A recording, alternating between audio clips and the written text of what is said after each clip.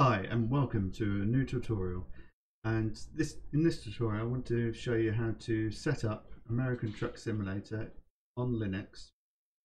American Truck Simulator is a wonderful game, and to set it up on Linux is fairly easy, but in this setup we'll be setting it up with the Driving Force GT Logitech wheel, and so I'll run through all the bits that you need to do that. And to get a really good experience with the game. So the first thing, we need a couple of pieces of software, extra software to before we start up the game. So nip over to github.com and we can download the LT wheel conf. This will give us the ability to set the wheel at 900 degrees, so we get full rotation of the wheel. So we download this, and then you just have to make and install that. If you're on Manjaro, you can install that using the add and remove software. So put that in, and you just search for it for the name LT wheel.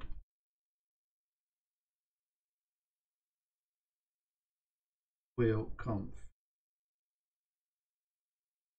And there it pop up, and then you can just tick that and install that. And once that's installed, you'll need to fire up a terminal and put in this command, which is sudo lt wheel conf --wheel DFGT, or whatever your wheel designation is, -- native mode, -- range 900, -- auto center 0, -- ramp speed 0. So those are the things that I need to do every time that I boot up the computer. There is a way of doing it, but I haven't found out how to do that. And the next piece of software we need to download is the forced feedback plugin, which is from forum.scssoft.com. I'll put a link in the description for both of these, and you need to download the 2.5 zip, and then that will come with instructions as well, but I'll show you how to do that. We don't install that until after we've started the game for one piece, because otherwise the game will crash if we install this straight away. So first thing we need to do now is once we've downloaded the American Truck Simulator, we can press play.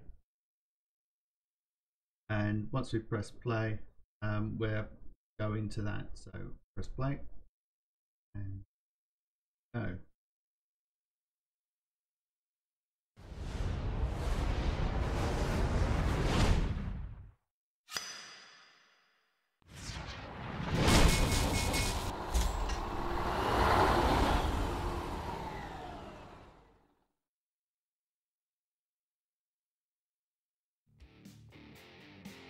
So the first thing you'll notice is that we have a new profile to make. So we can do that. We put our name in. You can put whatever name you want to put in. I'll just do my name as that. And then we can have a profile picture. It gives us, I don't know why it gives us female first, but there we go. A male profile picture. And then we can choose whatever profile picture we want. And then we can choose a truck that we prefer for the camera, and then we can choose a logo. And then put in our company name, which will be for me.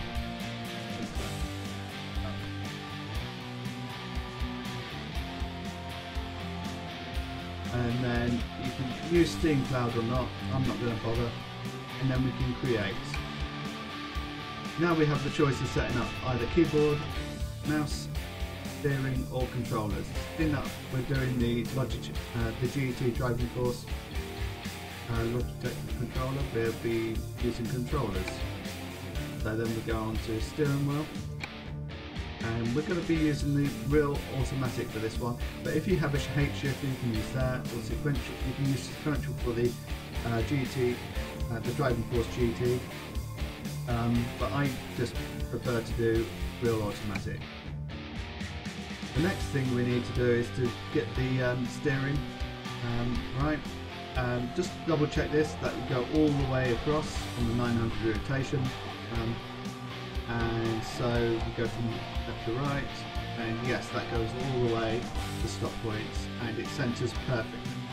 That's good.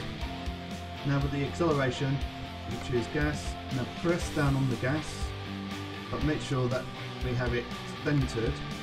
Press down, yep, that goes up, down. But then you need to change the joy gas here to the brake, so press the brake pedal. It flips back, so let's center that again, and center that one. So try these again, so press your gas, yes that works, and press your brake, and that works. That's good. We don't have any of the other things for, need any of the other, these options, because the GT driving force doesn't need it. So the next thing we need now is a shift up and a shift down. So press on the shift up, so it highlights that in orange, and just go shift up, so we go joy gear up, and then for the shift down, push the gear stick down, you've got joy shift. We don't need that because we're not using the H shifter, so we press next. Now we can finish the wizard.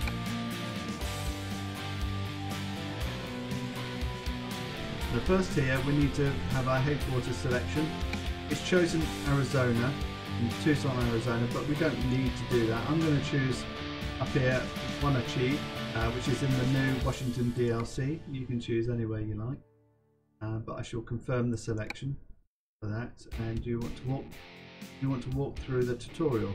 If you're new to this, you can, but we're not going to do this for this tutorial. Let's say no, and wait for it to move on.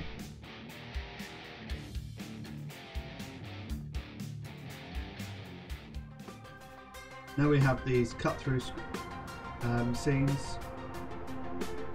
So we got welcome to American Truck Simulator. Continue. At last you have the chance to experience your dream job, driving a truck. Continue. Your own transportation company is now open for business, but sadly you lack the money to buy a truck. So now you will have to work for other companies as a driver for hire. So basically we need to just do a first task, which is to safely deliver a load of furniture to Home Store Dock in Wenatchee. So press enter. We need to do this on time, and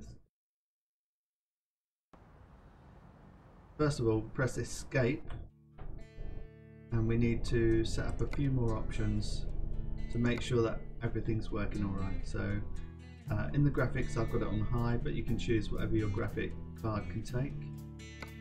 In the audio I'm going to turn the music off because I don't want that at all, and I can also, with the release of 1.35, we can enable voice navigation now, so I'm going to turn that on. I've been enjoying voice navigation. I'm going to use the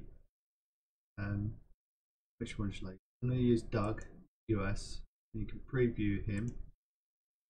I'm going to use the voice for the speed warning. Time to hit the road.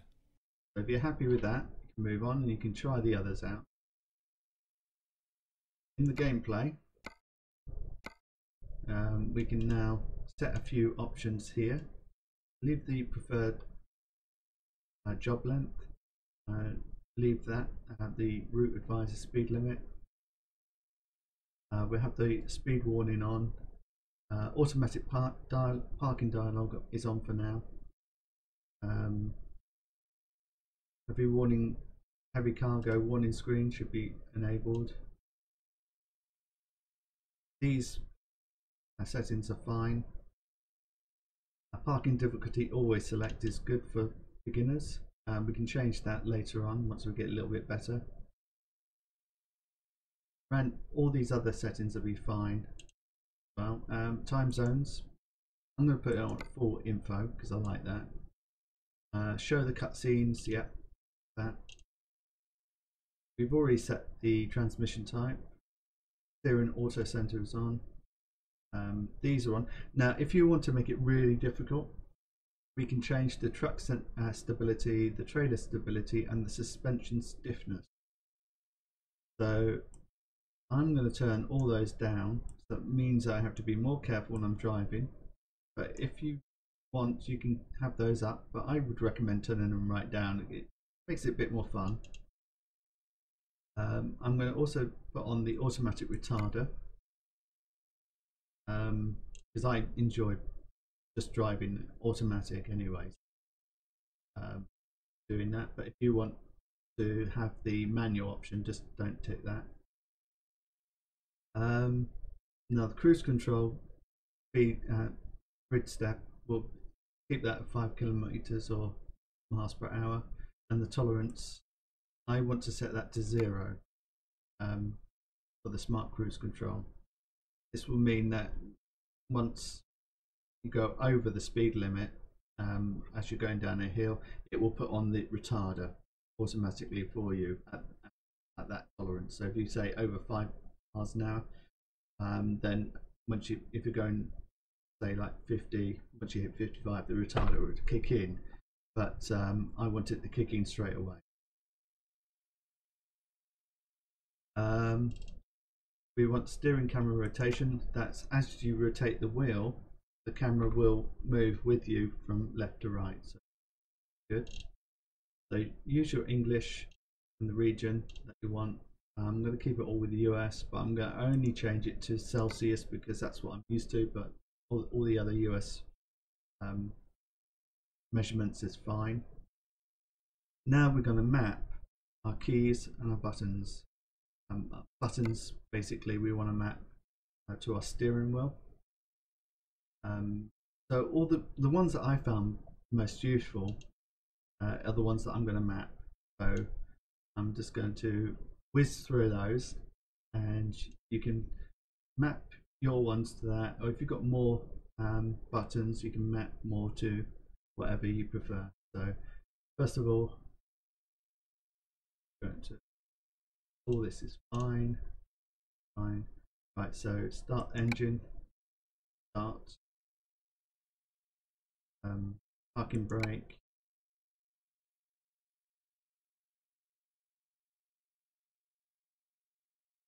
starter increase and decrease. Don't need that because I'm doing automatic.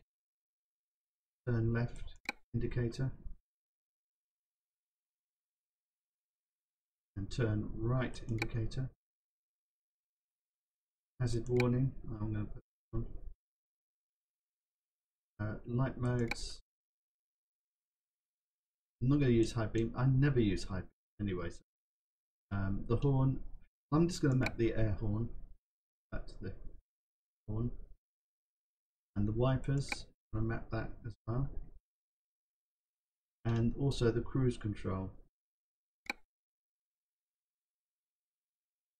And speed increase. And the speed decrease of the cruise control. And the cruise control resume, which is important. Then we want the dashboard display mode and map mode. Display mode, I'm going to map to that one, and map mode. The next one is the HUD controls, and I want the advisor next page map to, and let's hit on that one. And the next interior camera, I'm going to map to one, and also want the lean out camera to map to that button.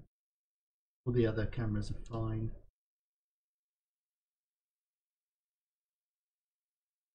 Then we want interior look right and look left. So interior look right, that one, and interior look left.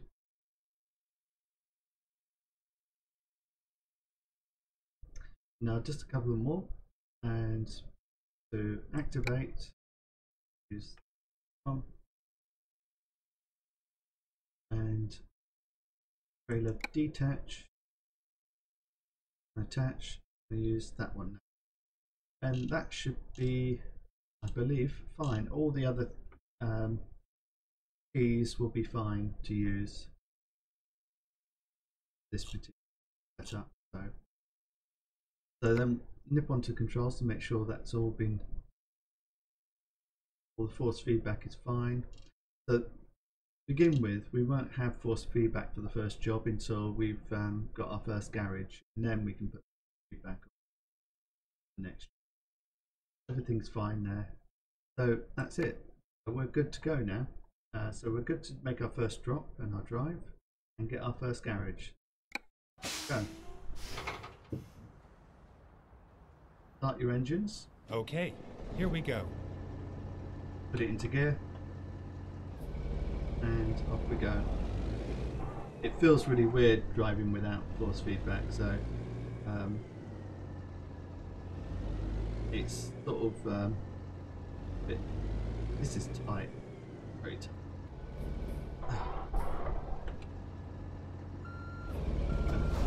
Burst that a little bit. I'm going to put on the side, see a bit better. Put it into gear. And really tight that was that. And we should be good to get out. Indicate. And see what's coming. Go. This is good. Turn left. Right, okay, we're off on our way.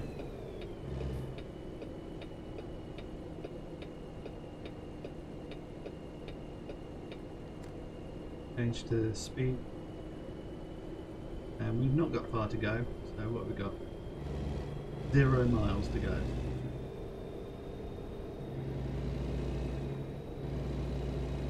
I love this game, it's really relaxing. Helps me to just wind down. Get ready to turn right. And we're going to home store. And Turn right. here we are. Get ready to turn left. Turn left.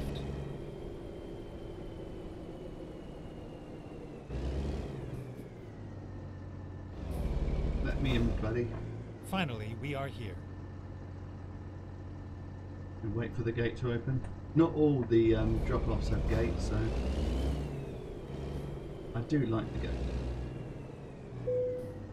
So press the joy back or enter to choose your delivery. Well, we're going to have a, I think, you can have the hard one or the easy one. I would say let's go for the easy one to begin with, and so I've done that.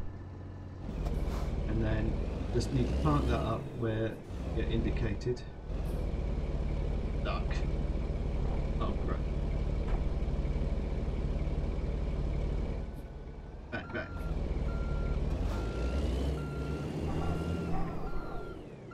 Right. Go forward. Right, can we get in here? Yes, we just got it. Hopefully we didn't damage the trailer. This is not a very good start. Never mind. And oh, back up a bit, we've missed that. Just stop. When it blinks green like that, you can stop. And then parking brake on and turn off. Look. And there we are. And then just press your trailer detach. I'll map that to L3. And that's your first delivery done.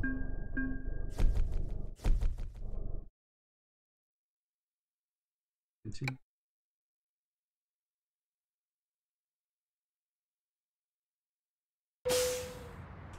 Now we can see our first headquarters. This is our headquarters. Pretty basic garage. may not be much, but it's a start. Unfortunately, you haven't got anything to park there yet, so there are no trucks in sight. Once you've earned enough money and brought a truck, you will be able to move in the world freely and run your own business from here. Good luck. So now we've done the cutscene, and if we go to drive, we can't. We can now turn off the game, and on the sidebar here with the American Truck Sim, right click, go down to properties, and then local file, then browse local file, and you will come up with this dialog, and you should go into your bin folder and then the Linux X4, and in here you want to paste your downloaded force feedback plugin. So wherever you've done that, put that in. Yes, it is. So I've downloaded it, I've extracted the files, and there they are, all the files, and then you just pull that into this folder here, and that should be that. Turn those off, close that, and now you should have force feedback, and we play again. So when we start up,